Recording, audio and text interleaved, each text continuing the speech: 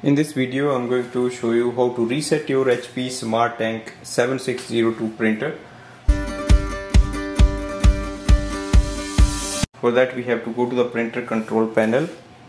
Go for the menu option. You can scroll from like this and click on it. Scroll up and look for the settings. Click on the network. Scroll down until you see the reset network settings.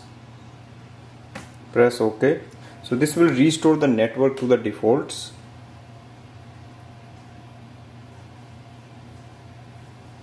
Now click on the yes button.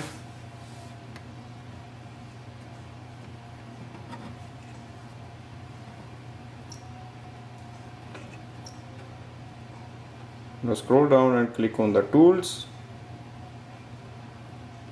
maintenance, restore settings. Select restore all factory defaults and press OK.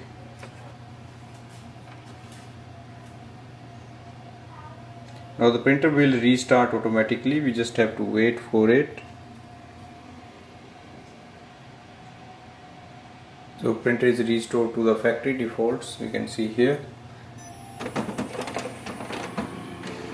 So printer is reset to the defaults. Thanks for watching.